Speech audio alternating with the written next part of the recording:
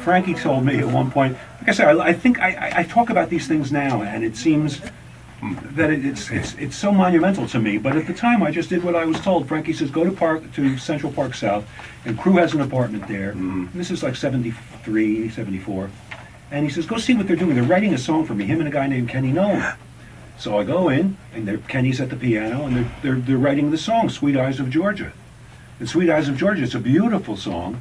And I'm there, and they changed the name of the song to My Eyes Adored You, and the rest is, as they say, history. I was there to watch that happen in Crew's apartment. How did it all evolve, though? Like when you're 19, and you suddenly you're part of the Four Seasons. So how did you get that gig with Frankie? I got the gig. Well, I was seen conducting a 18-piece big band that I was doing kind of just as, like a club date while I was in Manhattan School of Music.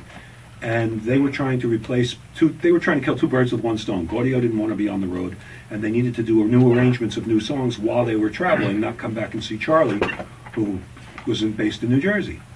And I told them, they came in based on a referral from a guy named Lou Toby, who's a local Jersey guy, conductor.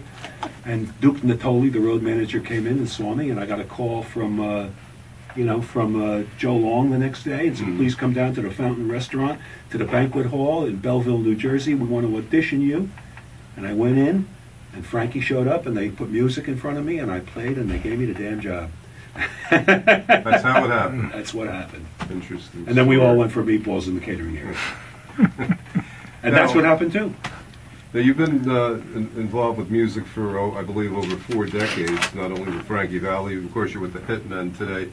And we were talking with Frank Jekyll earlier. He'll be on the show. He says to stay fit, you always have to be active in the business. So as soon as you're not active, you get kind of stale and you're kind of goofing off on the microphone. You don't know what's going on, even if it's a live show. It doesn't feel as though it is. But we are live, and it's what I'm saying is that you've been really instrumental in this industry for so long and worked with so many other great people along with Frankie Valli. I've been very blessed, man. After I left Frankie, I got a call from Don Ciccone, who was doing basically a fill-in date with Tommy James.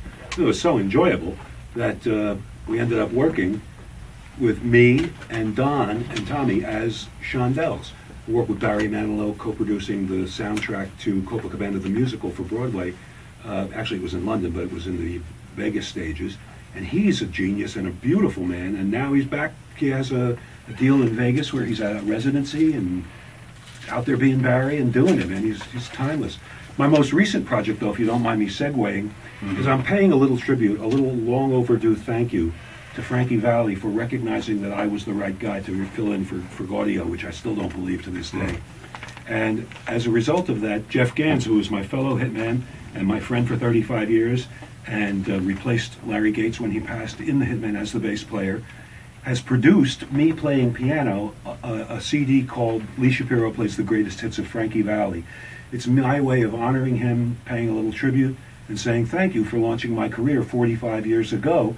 And basically we just did it as instrumental music of me kind of musing along in my living room, playing the piano, as though I'm in your house, kind of doing my audio biography of Frankie songs. And as you told me earlier before the show that Frankie, you asked him for permission to do this. He said, of course, so Lee. I asked him for permission to do the Hitmen too, and he said, with all the tribute bands, Lee, they need my permission. You were one of the Four Seasons, you don't. And I was very honored. I was very honored. What a nice thing. And isn't it great that Frankie is still touring after all these years? 84 years old. I saw him last December. We had a very tearful little reunion. We've been, we're phone friends. But to see the man, when I joined, I was 19 and he was 38. Well, I'm 65. He's 84. And you're looking at your life when you look into the man's eyes. And honestly, vice versa. He looked at me like, where'd this little kid go that I hired, who didn't shave yet? It's magical stuff. I'm very, I get a little choked up, but I really love it, to tell you the truth. We're going to play a couple of songs. I can't take my eyes off of you. It's the first one. Let's do that This is Jeff's concept, Jeff Gans. Jeff Gans and WPAT, Lee Shapiro, WPAT Radio. Well, was eventually. There. Let's try. You know how these CDs are. You either love them or you don't, but this is what happens, especially on a live show. Let's see what happens now. Let's see if we get lucky. Ready? There we go. That should do it. Well, it should do it. We could sing it, but it's a piano CD. Anyway, it's good that we're here because our phone number here is 212-219-9695. We're going to play another song that you were on from December of 1963. Please do. And as we find our It way... was actually December of 1977, but the song is called, take it, Teddy. December of 1963. Oh, what a night. Correct, sir. Right here, WPAT Radio. Let's get this one rolling now, ladies and gentlemen. It's a music show, right? Well, we sometimes call it that. As Joey Reynolds said, sometimes it becomes into being a talk show, you know. Joey Reynolds.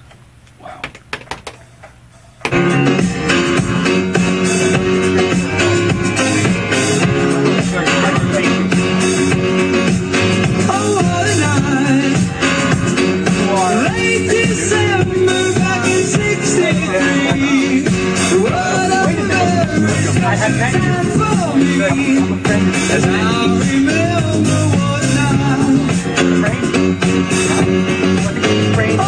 Okay, the CD machine's working. Next, so we'll segue.